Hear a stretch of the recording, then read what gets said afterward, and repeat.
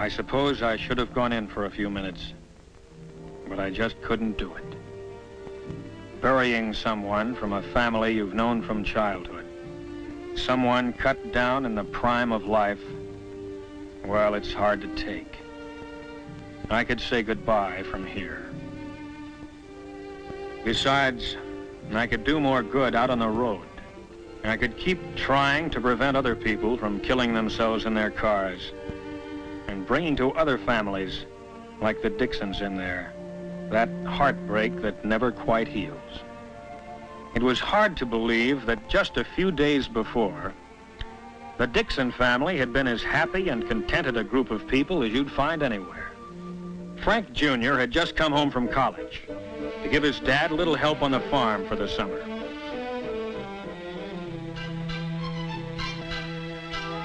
He was a chip off the old block, studying scientific agriculture at school and getting ready to follow in his dad's footsteps. Frank's girl, Betty Hutchins, had been waiting for him, of course. Everyone knew they'd be getting married before too long. Mr. Dixon's new tractor had just arrived down at the Union Pacific freight station, and they all went down to inspect it. Frank's kid brother, Alan, had just taken his driving test a week before. Alan sure wanted to drive his dad's new tractor, but until he actually received the license, Dad Dixon wasn't letting him on the highway, not even on a tractor.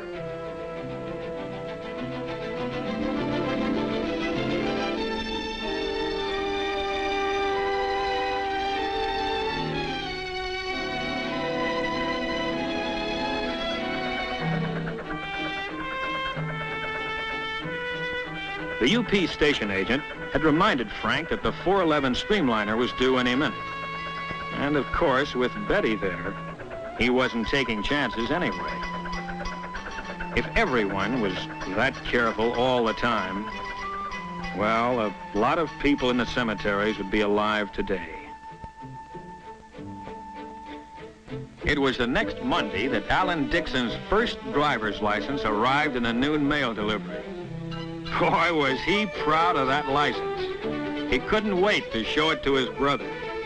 After all, your first license is sort of a milestone. It means all the roads are now open to you. He was proud of the license, naturally, and just as naturally, wanted to make use of it on any errand that his dad or his mother or his grandfather could think of. The only trouble was, I had to choose that moment to drive in and spoil things. Of course, when you've known a family as long as I'd known the Dixons, they don't treat you as a cop, but as a friend. Well, thanks, Miss Dixon. Looks like you're going to have another Dixon to worry about, Hal. Alan got his driver's license. Oh, is that right? Well, let me see it, would you? You bet. Well, I guess that makes it official. When'd you get it? Just came today. Oh, just today, huh? Why'd I see you out driving on Highway 30 yesterday morning? This is my fault. I let him take the car to go and see his girl. I'm sorry I let him have it. I shouldn't have done it. Alan shouldn't have asked for the car. No, he shouldn't have. Fine way to be starting your driving career. Violation already. I'm sorry. Well, it's only a technical violation. I didn't come here to arrest you, Alan. I knew you'd be getting that license any day now, and I thought this would be a good time to come by and tell you a few of the facts of life about driving before you get started. Now, these are accident reports from my headquarters. Each figure represents someone injured or killed in the state. On city streets, farm roads, highways, and railroad crossings. All the facts and figures are here. Well, some of them you've read about in the papers. Big, spectacular crashes caused by terrific speed, or drunk driving, or some other form of what I call near insanity. But most people only squeeze the law a little, at stop signs, in restricted speed zones and the like. Little violations that most people get away with time after time. Maybe getting a ticket or a warning like Frank Jr. did, but without getting hurt. But those little violations, those little chances you take day by day, that's where you start playing roulette with your life. You're taking a big gamble with your life when you violate a no passing line on the road.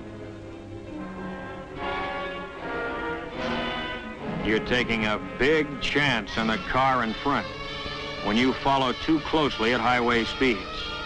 Maybe a man will do these things 100 times in perfect safety. Squeeze the law and nothing happens. But don't forget that other law, the law of averages. Sooner or later, it catches up with you. Now, this accident was number 1 for the driver involved. First one he'd ever had. But it was his last one, too. He took one little chance too many. Frank is taking too many chances in his car.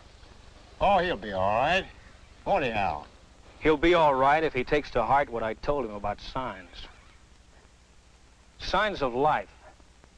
That's what stop signs and all the other road signs really are.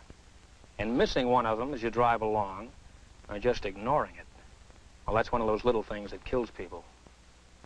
Wherever there's a hazard on the road, there's usually a sign to tell you about it, like a curve warning, or a right-of-way sign, narrow bridge, signals ahead, do not enter, no passing, and many others. But for too many drivers, a stop sign like this, for example, has no importance unless they can see cars crossing the road ahead right now. A school crossing sign. For some drivers, seems to mean little or nothing, unless there are children actually crossing the street at that moment. As for railroad crossings, some drivers act as if the warning signs and tracks don't even exist, unless there's a streamliner passing by right in front of them. And even then, hard as it is to believe, there are many accidents where the driver ran past 3 warning signs and straight into the side of a moving train. It has happened in broad daylight, but it happens even more often at night. That's when the warning sign, the signal, the crossbuck are really your signs of life. Yes, the sign is still there, but you have to be twice as alert to see it. If you hadn't seen the signs, this train might come as a surprise to you.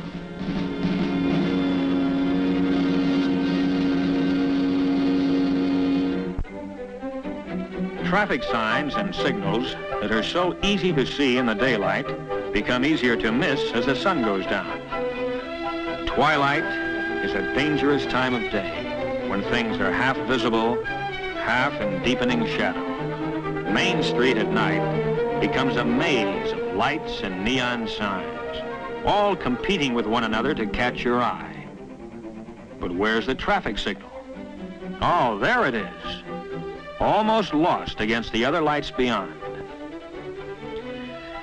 Even the blinking red light of the railroad wigwag is hard to pick out sometimes. But night or day, these are your signs of life, whose purpose is to keep you alive. It's a strange thing, but some people actually resent traffic signs and traffic laws. How come? Cramps their style.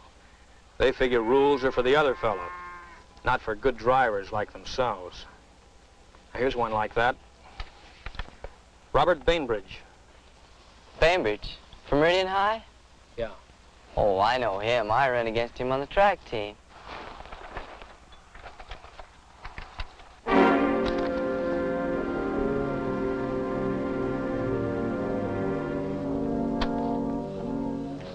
I knew him. I'm sorry, dear.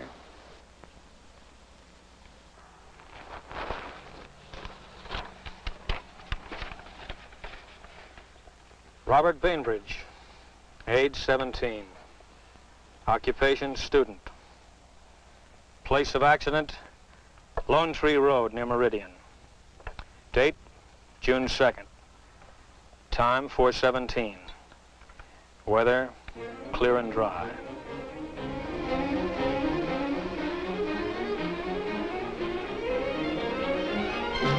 I gave him the light and siren on Highway 41 when he was doing about 70. His first mistake was speeding. His second mistake is when he tried to outrun me.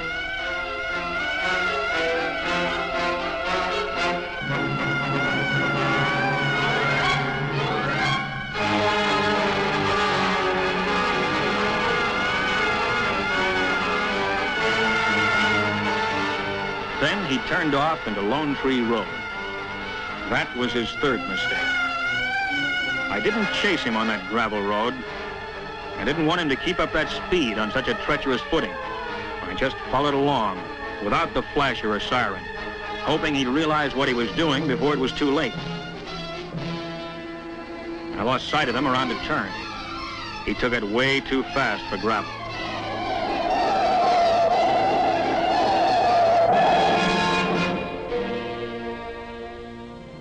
When I rounded the turn, the road ahead was empty. I knew what had happened even before I found the car. Of course, the boy had tried to stop when he felt his car going out of control, but he never had a chance.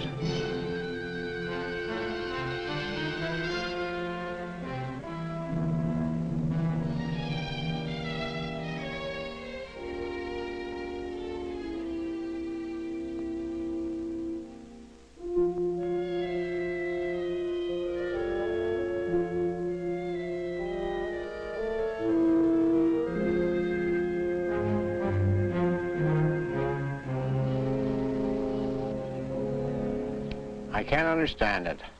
Why did he do it? You tell me. That's one thing the reports don't show.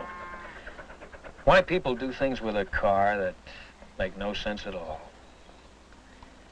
Well, I guess a young fellow in a car figures he's quick enough to save himself. Quick enough? If a human body could match a machine. When you get to be my age, you slow down. Well, you can remember the old days, can't you, Mr. Dixon? Yep. When a tandem bicycle wasn't just a showpiece for an old-timers' day celebration, but a real, honest-to-goodness means of transportation. Sometimes we forget that there are plenty of people on our highways today who grew up in that horse and buggy age. Those narrow, two-lane country roads that used to be so quiet, peaceful, are now several lanes of high-speed traffic.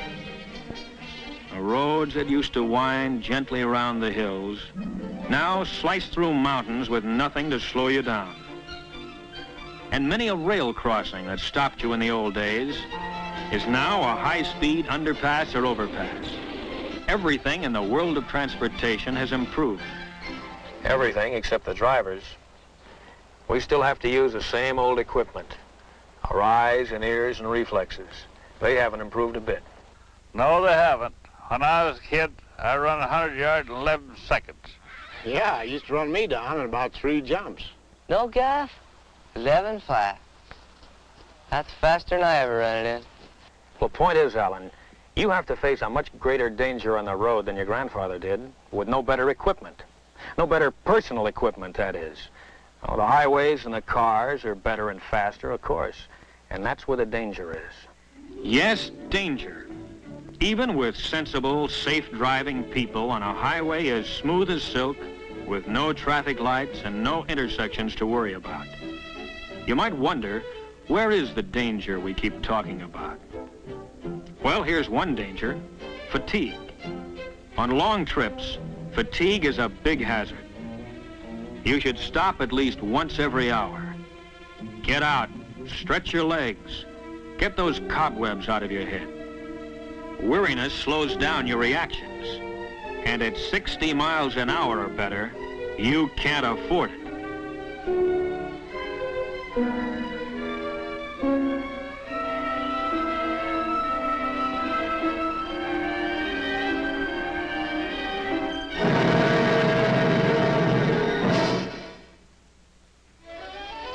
And here is still another danger: lack of attention to the road. Sure, it's an open highway. Maybe there aren't many cars, but it only takes 2 to tango. 40% of all expressway accidents involve a car that is already stopped, on the road, part way on, or not far enough off. This is an invitation to disaster.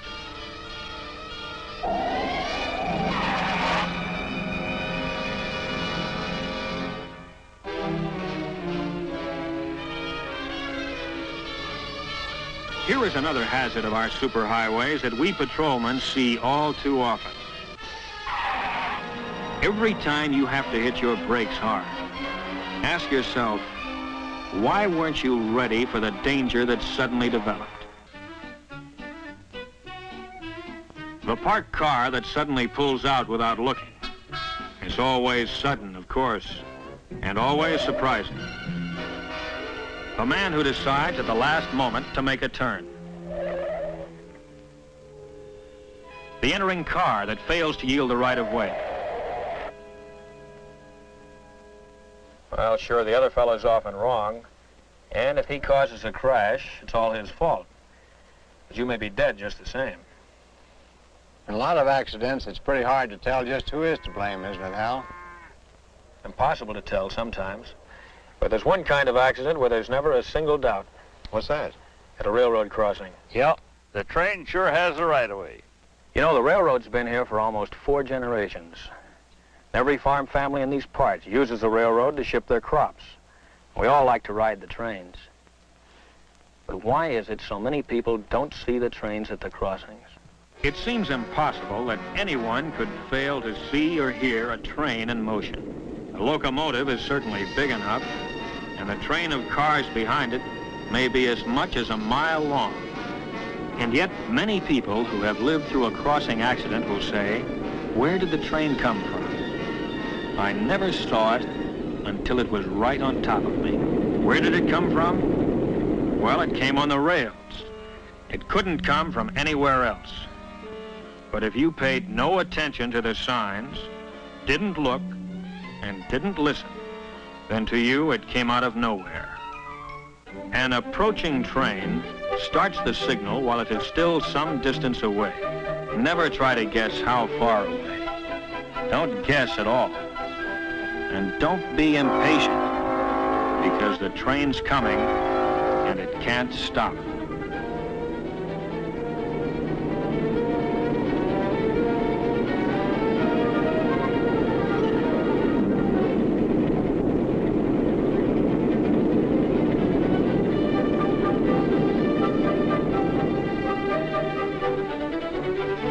Any signal in action means that a condition of fatal danger exists at this moment, at this crossing. Maybe the last train you waited for was a slow freight and took several minutes to cross. But the next one may be a fast freight, highballing to the coast on a tight schedule.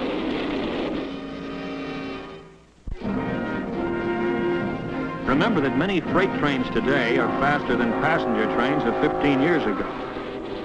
Many crossings have more than one set of tracks, each one a separate hazard. When you cross, make sure all tracks are clear. Yes, don't let a double track double-cross you. Stop, look, and listen, the crossbuck says.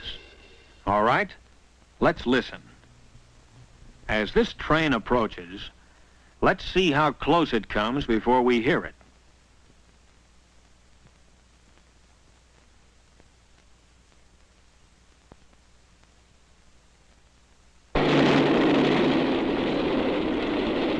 Now, where did that train come from? Where does any train come from? It comes on the rails, of course. And who gets killed at the crossing? Someone who's crossed that same track at the same place 1,000 times before. But just one time he didn't look. One time is all it takes.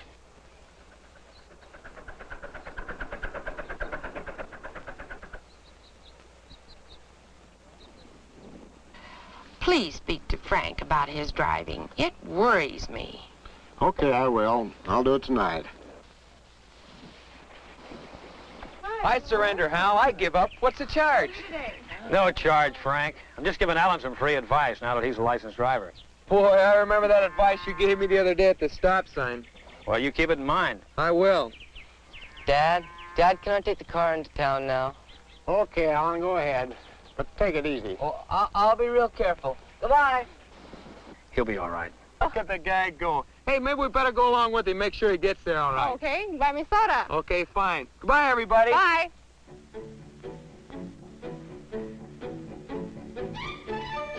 So, there went Alan with his new driver's license, and Frank and Betty right behind, on as nice a summer day as you could wish for.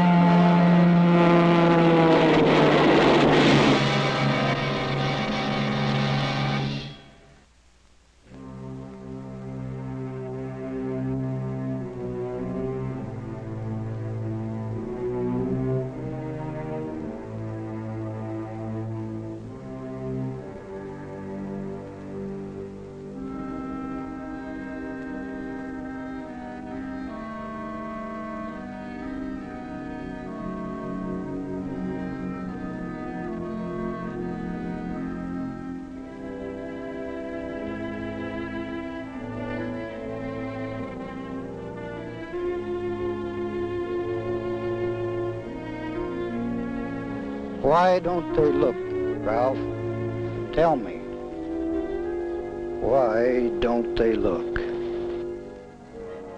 No, I didn't go in. Burying someone like young Frank Dixon is too hard to take.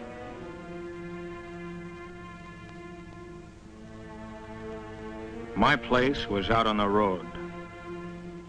Out on the road, I could at least try to keep other people from killing themselves in their cars. So if the next car I stop happens to be yours, don't tell me you were only speeding a little, only breaking the law a little, only doing something a little bit wrong. Save that for somebody else, brother, because I see too many little follies that end up with someone a little bit dead.